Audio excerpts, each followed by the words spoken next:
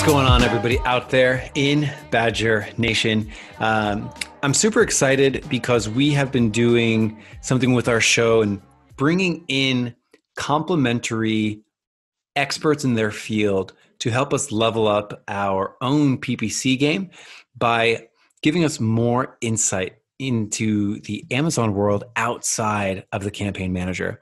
So today I'm super stoked. I have a new friend, Jeff. Jeff, what is up? Jeff has, we were talking a little bit before the show. You've professionally evaluated thousands of product listings in you and your team's combined efforts. I think that is amazing.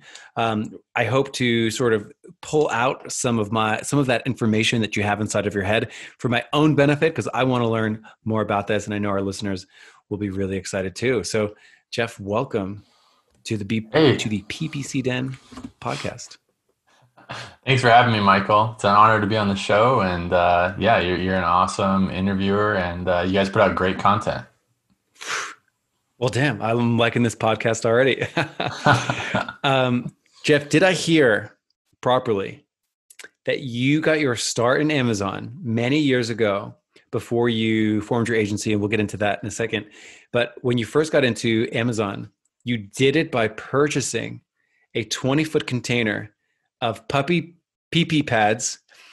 Is that the appropriate puppy PP pad for $20,000, and that is how you got your start on Amazon? I need to hear some quick backstory on that. Did you know what you were getting yourself into, or was it one of these kind of like the show where people are buying a container, they don't know what's inside yet, and they're just like, yes, give it to me? Exactly. No, my thought process was I'm working a 9 to 5 job, and I'm like, what would be the coolest, sexiest product to order a whole container to show off to my friends? And out of all the products in the world, I was smart enough to land on puppy pee pads because I'm not always the smartest person in the world. And yeah, it was, I don't know, sometimes you just get, I'm looking at a list of 20 products and you just get set on one product for whatever reason. And then you get all the quotes, and then you get tired of delaying it and thinking everything over. And then you finally just like, you know what, screw it. I'm just going to commit and go for it.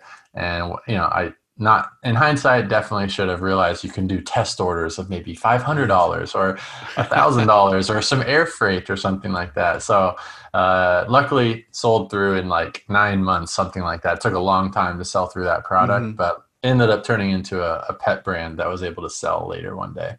Right on. So I guess like ROI positive, even if that immediate order maybe wasn't as ROI positive as you wanted to. I have to imagine if that was the start of your Amazon education so many years ago, it was definitely ROI positive because it led you where you are today.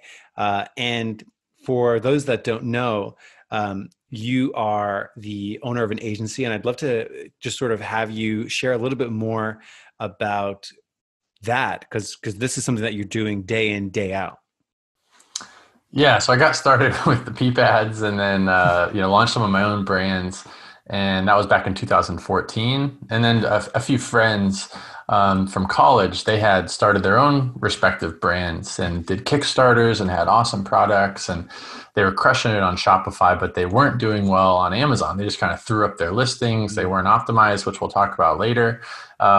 And they weren't having success, but they saw me having, modest success, good success with my, non-sexy products. And so they asked for help, and I helped a little bit, and they just said, can you just like manage it for us? Like just do whatever you need to do to make it successful. So that was, my first consulting client, I guess you could call it, but they were just friends. And then they referred a couple friends. And then all of a sudden I had, 4 or 5 people's brands that we were managing, or I was managing. And so then I had to decide like what, it was really time consuming and stressful managing my own brands and consulting. And so at the end of the day, I just wanted to do what was best for me. And so I simplified and decided, let's just help other people's brands, let them do what they're great at, let me do what I'm great at, which is Amazon. And so I sold out of my stakes of all of my brands and, had an exit there. And so then now we just focus on turnkey product management. So it's been really, really fun. Right on. So today I'm really excited to grab some I hate this word. I hate when people say it, nuggets of wisdom, but there I was, I said it, nuggets of wisdom. What else could we say in lieu of nuggets of wisdom? It doesn't get much better than nuggets of wisdom. That's Damn, perfect. it's an idiom for a reason. So here I am mining for nuggets of wisdom. But we're going to be talking about really three things that good product listings have in common. And what I think is interesting about this is when we were prepping for the show, these were the ones that you came up with. I was like, off the top of your head, what are three things that come to mind that all high performing product listings have in common? And these are some of the things. And you shared a little bit about it before we went live, and I'm actually really like excited to share it with all the listeners because they weren't the same three that I would have guessed. So I'm super excited. And with that, let's jump in to the first one.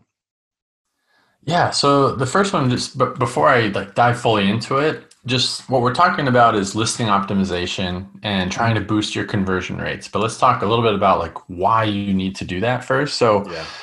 As you know, conversion rate is one of the major aspects of Amazon's A9 search algorithm, right? So if you can have a higher conversion rate than your competitors, you're going to more likely be able to move up the page ranks, right?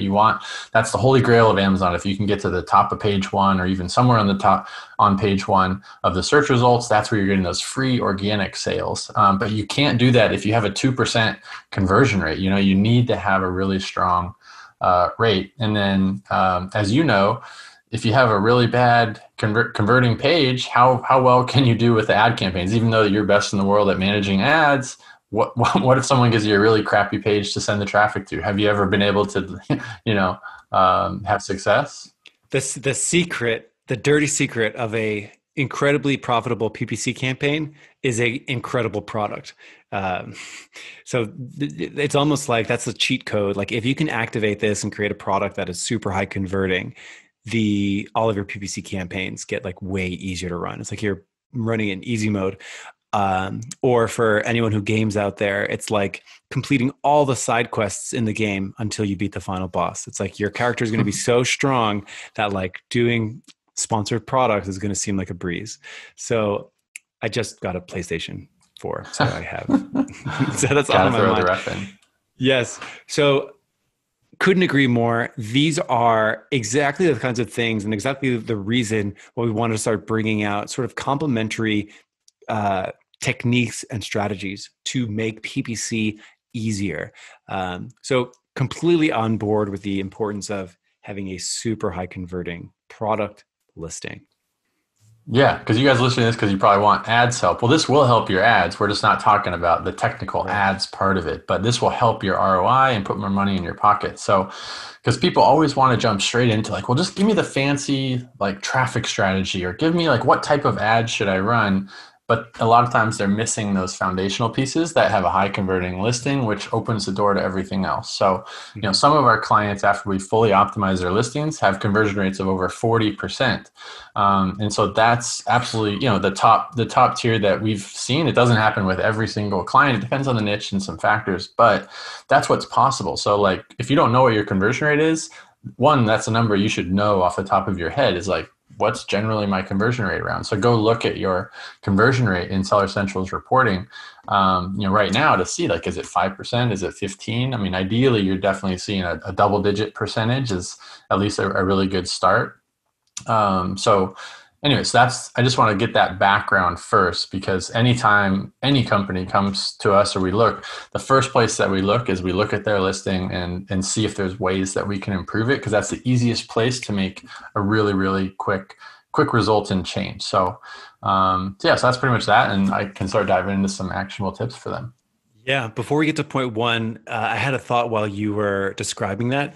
It's really interesting because from the PPC side, a lot of people talk about, keyword level optimization, and absolutely we need to, the bid that you're bidding, whether or not you have negatives, the type of match type it is, all of these things absolutely matters. What's crazy about listing optimization is that it impacts every single keyword, every single click, all the time. So if you can pull out like the change from a 7% to an 8% conversion rate is significant. Like that's, that 14% percentage bump, that 1 point from 7 to 8, that 14% percentage bump from 7 to 8 is massive. So that impacts every single click, every single keyword. So with that, now let's jump in to point number 1. No, that's a good point you just brought up. Like a lot of people don't think of it that way. Like, if you boost your conversion from 10% to 11%, that's not a 1% bump. Right. That's a 10% bump in sales. Yes. If you're doing $1 million a year, you're now at 1.1 million. You just put $100,000 in your pocket by that 1%. Just by listing change. optimization. Yes.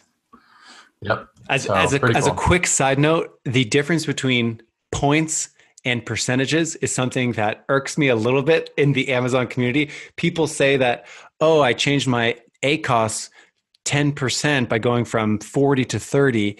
That's not 10%. That's 10 points, or like 30 to 31 or whatever. That's like anyway, moving on.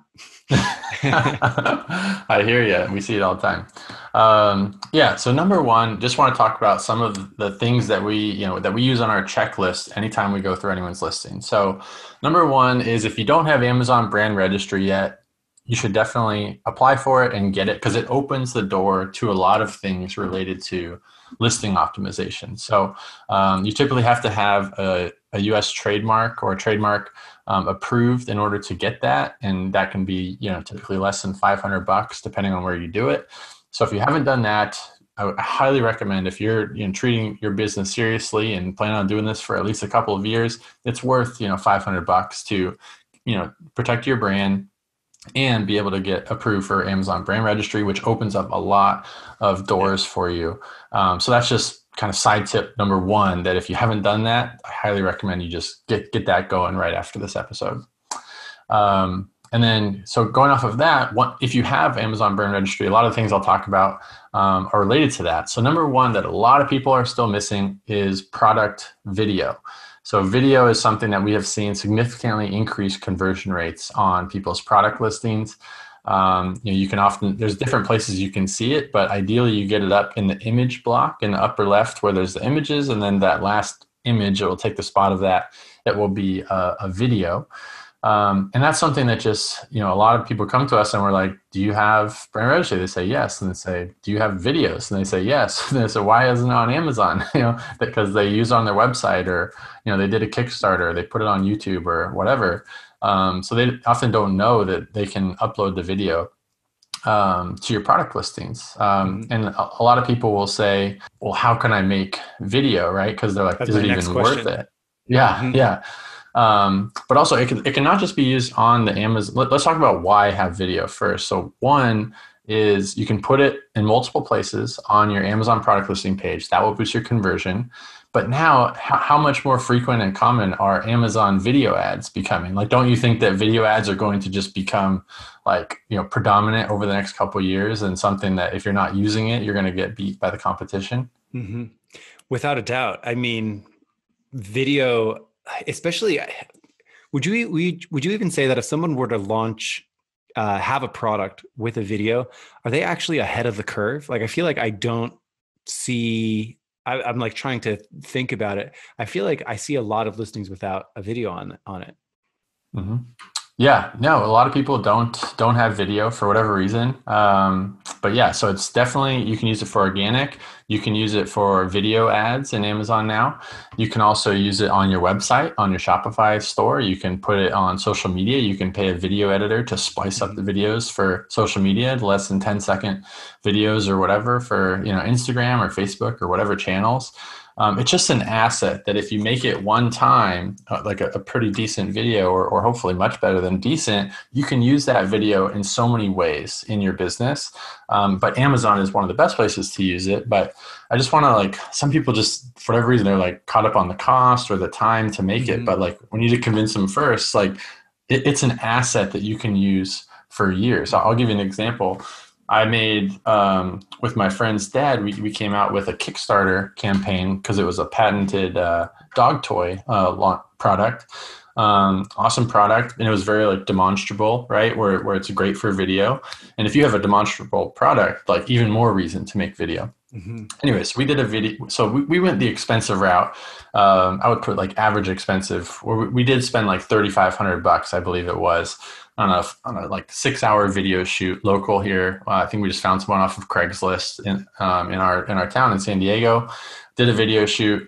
Did a product shoot as well. So we got product shots. We did a product photo shoot. We did a video shoot with dogs, with just our friends' dogs and my parents' dogs, and then the videographer also edited the video for us as well. So that's one way to go, is to get an actual like videographer, to make like a live shoot. And if you can afford that, that's awesome, because we only used that. That was the only video we made for 2 years. We sold over $1 million of that product over the next few years. And it was almost all through that video. Epic ROI. Yeah. $1 million of sales off of $3,500 one time. In hindsight, we should have probably reinvested in fresh videos and new videos, but it just shows any video is better than no video. So yeah, so that's kind of on the higher end. But for a lot of you out there that just want to start somewhere, there's even free like video editing softwares out there like Animoto or Movavi. Those are free softwares where you can just literally dump in your product photos, which I know you guys that are listening have great product photos. Dump them into this software and it makes a nice video slideshow. It like pans in, pans out, and kind of makes it feel like a video, even though it's actually just your right. still images. And you can put text overlay, you can do music, you can do narration over it. And those are free software. So that's another really, really cheap way to go. It just takes a little bit of time. Another great way is if you just go to like Fiverr.com or Upwork.com or any of those sites or Craigslist, you can find like video editors that can do that for you. So you just give them your photos and let them create something like that for less than $100 often. So there's a lot of ways to go around video. I don't know if you have any other thoughts on that. Fiverr's really interesting because sometimes I'll go down like Fiverr like holes where I'm just like, wow, I had no idea that you could pay for this service. Like you can do anything, like pay for someone to manage your fantasy football team, like anything. Wow. I think it's such an interesting platform. Would you even recommend sending, I don't know, you'd have to find someone who'd be open to this, but like maybe the product owner or the product team doesn't feel comfortable on camera or talking on camera.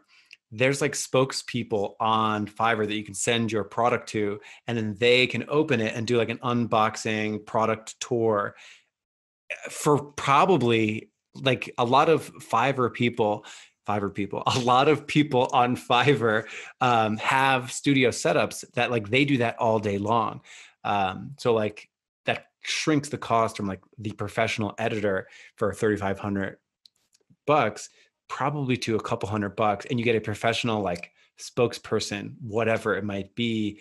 And you can stack that with whatever the demographic of the customer you're going after. So maybe it's a cook. So you're getting a certain demographic for, a product that mothers would have or whatever it might be.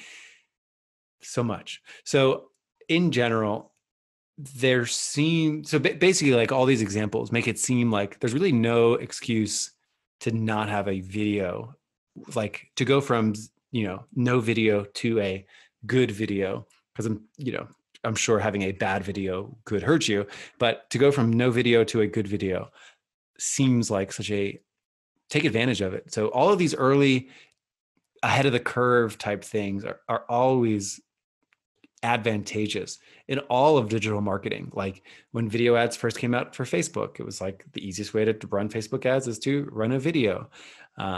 So it seems like a complete no-brainer.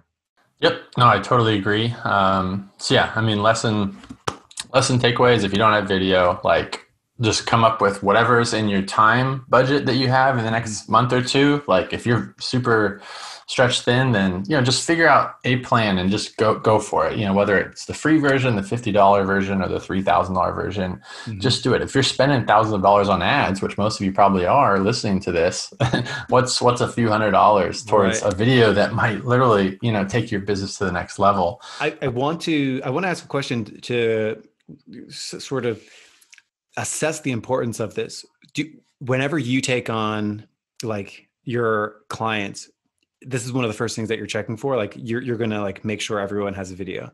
So it's that important basically. Okay, Yeah, cool. for sure. And some people come to us like, well, I have 30 products and I don't want to make 30 videos. Okay, well then you can make one video that's a brand video that, kind of talks about your brand, and you can even show all of your different products. You're not saying this is the product in the listing. You're saying like, you know, Jeff's brand of toys or whatever it is. And then be like, our toys are made in the USA and quality. And you can show all the different products in one great video. And then you could even pay a video editor just to put like, in the first 5 seconds or the last 5 seconds, put the actual product that's going to be used, in that video on that page. So if you have 30 listings, you make one great video and then have them make 30 variations of the video just with the photo of the product at the end that's accurate. Now you've got 30 videos based for the price of close to one. Yeah, that's amazing. And especially with the price of video editing per what you get is like getting better value. So, I mean, finding an editor like that. Awesome stuff. Cool. Let's move on to the second point. Yeah, I think I've crushed that one into the ground. So we can move on to the next one. So number 2 is just, I want to quickly cover some of the other like most important foundational pieces that you have to have in place to optimize. So number 1, obviously you touched on it earlier. You got to have solid keywords and keyword optimization, right? You guys obviously already know that. So make sure that you're weaving that in there, but don't weave it in where you're keyword stuffing to the point where like it's not even readable. And it's not, the main thing is you still want the sales copy to be sellable to the customer. Like when they read that, they're like, oh my gosh, that solves my problem. But if you put 8 different variations of keywords in a row in a sentence, they're going to be like, what is this? What is this product? Right.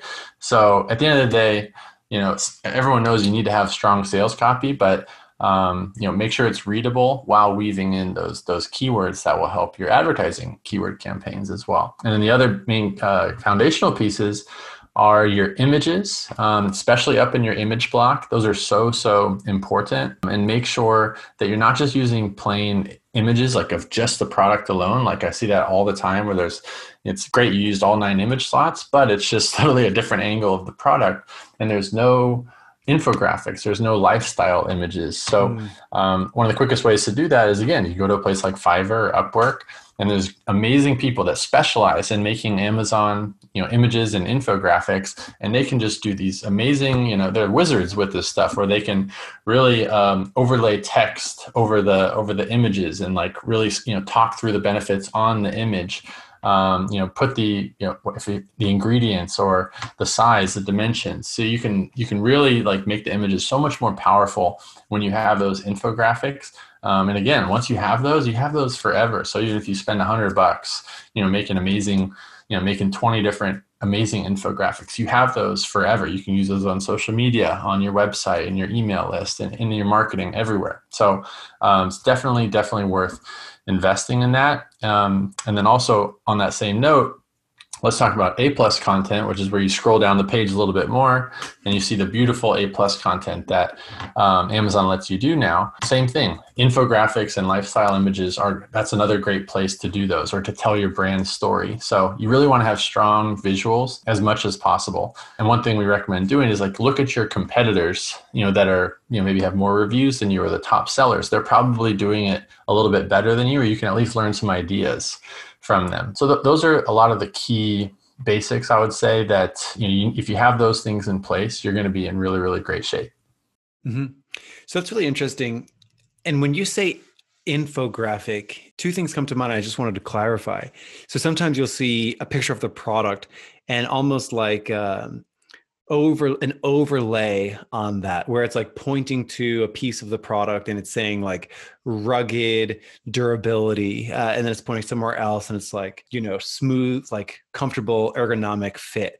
You're talking about like text and arrows on top of the product to sort of illuminate some of the unique benefits and features of the product. Yeah, exactly. I can't share my screen right now, but for those of you just listening, I'm looking at a really great product listing, and I'll just talk through the image. So they've got the beautiful bottle. It's the supplement bottle, but it's only about half the photo. But then they've got a live model, like a good looking, young, healthy looking female.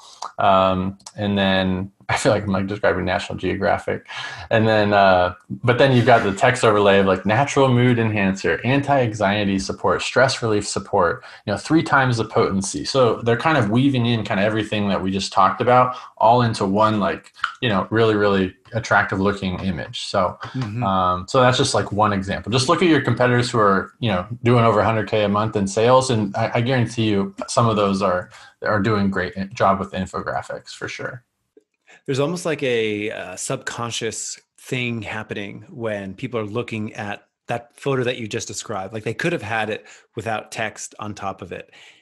And I feel like that puts the burden on the viewer of that image to know what's inside. And it's like, well, they don't necessarily know what's inside of it, and they don't necessarily know the benefits. And like maybe it's written somewhere else, maybe they haven't gotten there yet, but like they're forming their own judgments like in fractions of a second. So like as they're looking at it, it's like, why not just tell them, like, there's this concept of like, don't make me think, like, just tell me what it is. Like, I don't want to decipher it. Like, just tell me what it is. And like, you listed those big benefit statements, and like visually was able to see that. Yeah. So dialed in on the images. And you also mentioned A+ content. It's another one of those things, like it's available, take advantage of it. And out of curiosity, a bit of a tangent, but is there anything in a product listing that is available that people should avoid in the sense of like, is there any box where the people are filling out that they should actually leave blank when it comes to these? I'm looking at this one. I wish I could share the screen. So on this product here, the very first bullet point literally says, and this is at the top of the page, the first bullet point you read says, not applicable. That's what it says. I What? think that, yeah. So I think luckily this is not one of our clients. I just Googled supplements and I figured they'd have a decent page, but it says not applicable with an underscore in between the two words. So I'm guessing that's a field, where they were filling out the back Yeah. end of the listing that was like, I don't know, like, is this ingestible or something? Maybe they put not applicable, but then Whoa. boom, now it's showing up as your first bullet point. So they've got 5 great bullet points below that, but the first one says not Whoa. applicable. So, that's that's an example of a field that, you need to look at your listings as if you're a customer. And I actually recommend that you literally have like a friend, or, my mom is actually one of my best critics, where like, I'll show her my The listings are ultimate clients. secret shopper. My Yes. mom will tell you when something is off or wrong or you have a bad review. My mom will let you know faster than Or if your anybody. hair's So messy, or if she thinks, what do you do? Your car's not clean. Yes. yeah, she's like, Jeff, yeah, she's like, your listing sucks and you need to shave. Okay. So yeah. Mhm. Okay, uh, mom. so basically, if something is there, take advantage of it. And you mentioned a little, obviously, the keyword stuffing of a product title is pretty, hopefully well known. Like you just don't want to keyword stuff. In the same way that product image, you want to make the people, you want to make the person viewing this product page not have to think and guess, like, should they buy this? And like, you can use some of that text to help them understand if it's going to be right for them, as opposed to just smashing a whole bunch of keywords in there. How do you like to think about uh, product titles, or where do you see people going wrong when it comes to product titles? Yeah, product titles. First, you want to look at your character limit space that you're allowed in your particular category. It might be 200 characters, but it can differ by category. So first, you want to know what's my limit. And then I do recommend typically that you want to use most or all of it. You don't need to go right to the 200th character, but as long as it can still be readable.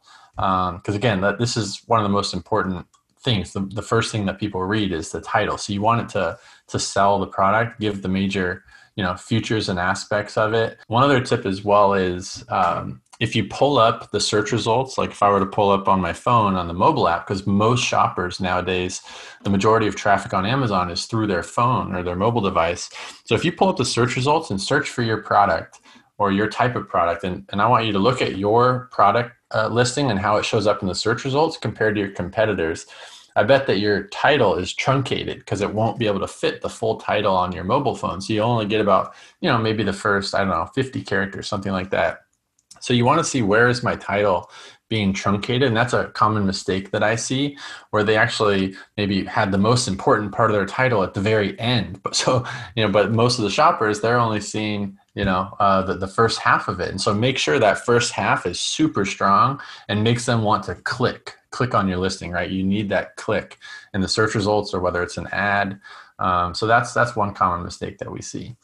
I'm sure that's a really nice tip of being sure you're aware of where that gets truncated on mobile. So far we've got product, video, being sure we take advantage of that. Good tips about, how to create a video for, if you have 30 SKUs, how to handle that. Be sure that video is in the last image block. You mentioned the benefit of taking advantage of, those I almost want to call it like AR, like photos. You call them infographic, where it's got your product and additional product information on top of it. Just maintaining good professional looking graphic design with your product, some good lifestyle images. So we touched on, the title, and that already is a lot of great stuff. Is there anything else that comes to mind about these things?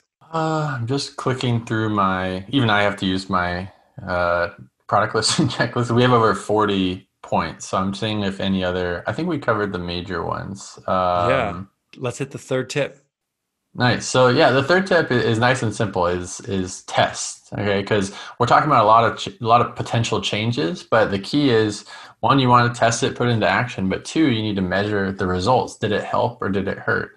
And one of the best things I ever recommend testing, I'd love to hear your feedback on this too, is testing the price. So a lot of clients that come to us, they've had the same price that they've ever had since they first launched their product. Like they launched at, $14.99 and, 3 years ago, and they are terrified to raise the price or to lower the price. So like that's their price, and they just want to, that's just, they're scared to increase it. And so oftentimes we've seen with clients that, raising the price totally outweighs the cons of keeping it where it is. And there's so many possible benefits. So one, you might have a weird number, like this product I'm looking at right now is $16.95. I bet if that company raised the price to $19.95 or $19.99, I bet they would maybe see a very marginal small drop off in conversion rate. But the result is, I bet that their profits would go up, right, significantly, because they just got an extra, $3 Right. They got an extra $3 right there. It's almost like a 30% price increase. Like if they were to add $5 to a $15 product or so. Yeah. Yep. And so we see that over and over. If I do recommend trying to get your price to be, ending in a 9, where it's around the $19.99 or $9.99 or $29.99, because oftentimes 22 versus 29 is not a huge difference to people. But $19.99 to $29.99 is a much more, bigger psychological barrier. So I highly recommend, that you consider, changing your price. And then what else is that going to do, right? On the ad side, that's going to give you a lot more margin to play with to acquire new customers, right? Your ACoS percentage that you're shooting for just got a little bit friendlier. You have an extra $3 in profit that you can now pay to acquire a customer. So, for a lot of you, I would recommend doing like a profit by SKU analysis, so you can understand, what is your average margin per product, and maybe there's some where you're actually, losing a little bit of money on it. Maybe it would be worth, raising the price. Yeah, it's really fascinating that that is probably one of the easiest things. Someone I follow a lot is this guy, Patrick Campbell. He's not in the Amazon space. He's in the software analytics space. One of his big tenets is that the easiest thing to do is change your price. Like in fact, he phrased it a really interesting way. He said, there is no other activity that is more efficient at improving sales than changing your price, because it literally only takes, how many clicks does it take to change a price of something? And the potential impact of that is momentous. Like even with product video, like even with the easy ways that we talked about, it's still going to take some mental energy and some time to get. Whereas changing a price is one of the most efficient things to do. Where it's like you can go and set it and be done with it hyper fast. So it's very interesting that that was your first one that you tested. And I'm curious, like, walk me through when that would come up in a conversation, whether it be with, a friend, someone, a client, your own products. At what point do you do that? Is it something you're doing regularly? Like every quarter, you're going to introduce a new price test? Is it something you do consistently, constantly testing using like a split testing tool? I know like Splitly exists. So tell me how you actually approach price testing.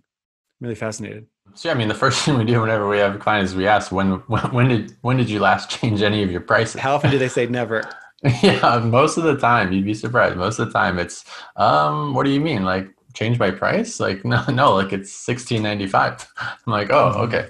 Well, then, maybe, so that's the first step is just simply ask. If they haven't done it in a while, then it's almost like, here's the pros and cons of doing a test, but it's probably worth it. Because worst case, if you don't like the results and conversion rate tanks, I mean, it's possible.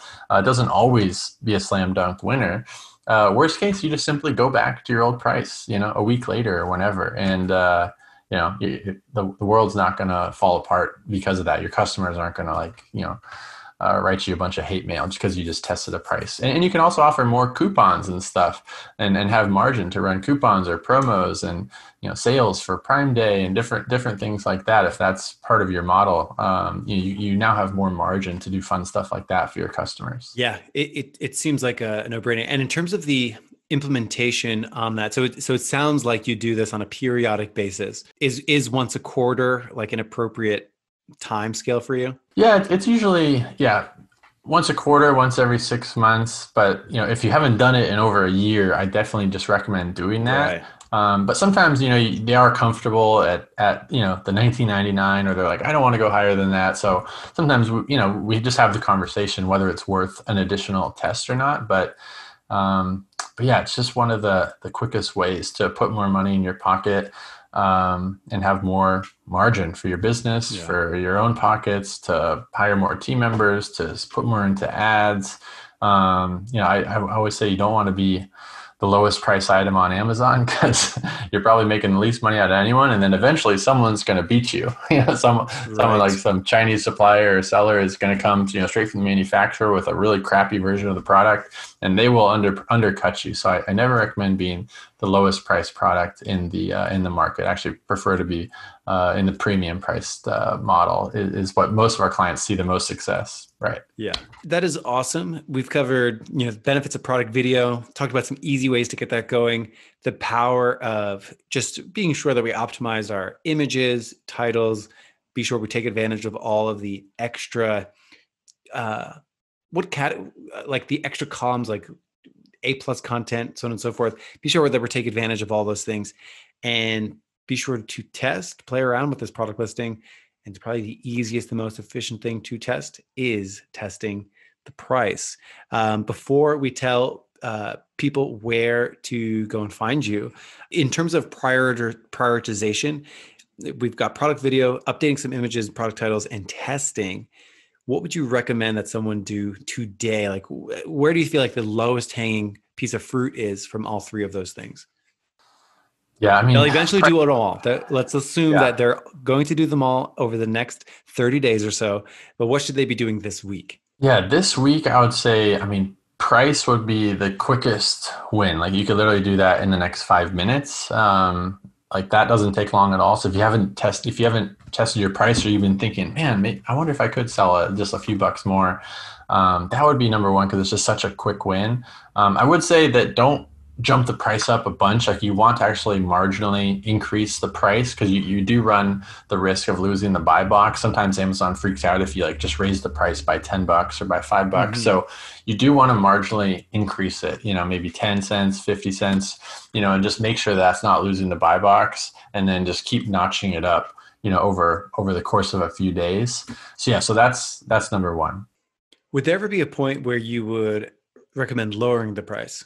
Yeah, I would lower the price. I mean, sometimes that is the winner. Like sometimes we see people pricing it at $21.99, and customers just are not converting at that number, and they don't have a lot of reviews, and so it's hard to command that. So sometimes we do lower the price to like 19.99 or something a little bit lower if they're just not converting well in that case. But often we're not recommending to slash prices for most of our clients, but I'm sure there are some cases where that makes sense. Well, Jeff, that is awesome. And you actually you mentioned a 40-point checklist that you have that people can get from you. Is that free? It is free. Yep. Oh, right on. Yeah. So let people know where they can go and grab that from you. That's pretty exciting.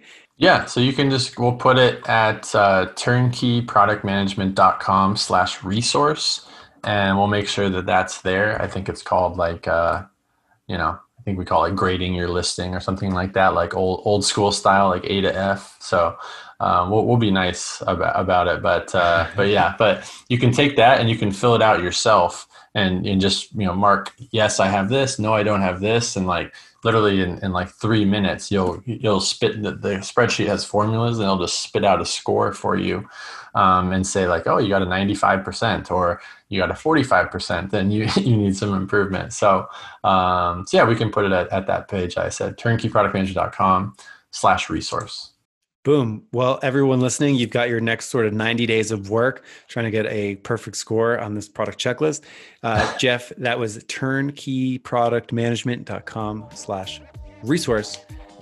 Thank you, everyone, for tuning in, and we will catch you next time on the PPC Den. Have a good one. Thank you, guys. Thanks, Mike.